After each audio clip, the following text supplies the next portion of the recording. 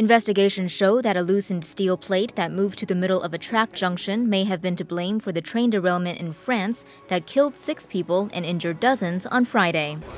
The 7-carriage train car was carrying about 385 passengers when it derailed just after 5 p.m. on July 12.